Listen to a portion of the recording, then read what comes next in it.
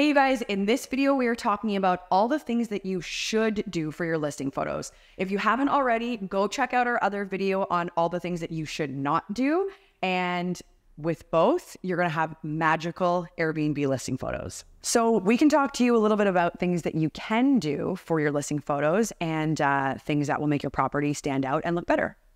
So if you have like that white kind of old school appliances, especially for fridges, there's a good solution to that we've done for multiple of our clients, which is a fun feature actually, because there's so many designs that you can take it with, is a fridge wrap. So you can go online and literally purchase, it's like a sticker that you put on to the fridge itself. Comes with fun designs. You can tether them to the design of the overall property as well. And it just hides that old dated white fridge, especially if you don't have it in the budget to upgrade to stainless steel appliances. Yeah, it's definitely a great hack. If you're not comfortable to put the wrap on yourself, you can get a wallpaper or a painter to do it. The fridge wrap and the labor is still going to be a fraction of what it would have cost to upgrade to stainless steel. So it's definitely a fun feature, great option, and something that you guys can do that will just elevate your kitchens.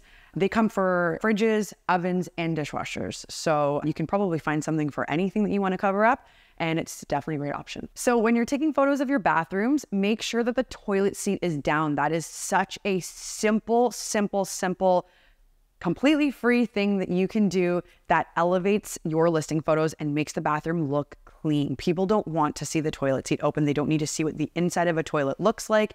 Just lower that seat, make it look clean and flush. Another thing that people feel that they need to showcase or leave out is shampoos and soaps and those types of things.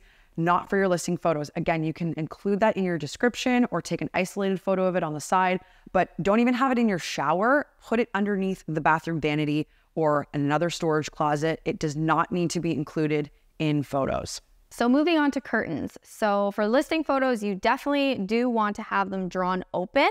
This just creates, like more warmth in the room. It adds the natural element of the light coming through. It just is overall more welcoming and just looks better in your staging photos. And a key point to keep in mind when it comes to curtains is you want to have this much of a width on either side. So like when you open them, make sure that there's 4 arms width on one side and a 4 arms width on another side, because we see a lot of listings with the curtains open so much that they're so like tight together. And you can't really even tell like what the color of the curtains are, if there's a pattern. It looks squished, it looks rushed, and it just doesn't have that nice inviting vibe to it. So open the curtains, but definitely leave 4 arms length worth of space on either side. And that's just gonna look more luxurious and more staged. Yeah. Something else to pay attention to are throw pillows. These are very eye-catching in listing photos. They're there for a reason. They provide warmth and decor. So on couches, you want to make sure that they're standing upright, that they're bunched together. The larger pillows are behind, the smaller pillows are in front. Give them a little fluff and a thing. If you can throw a karate chop in the top, that's nice too, to create a little bit of a V. And it just looks very elegant and leveled up and higher end. So another do for your listing photos is turn all lights on.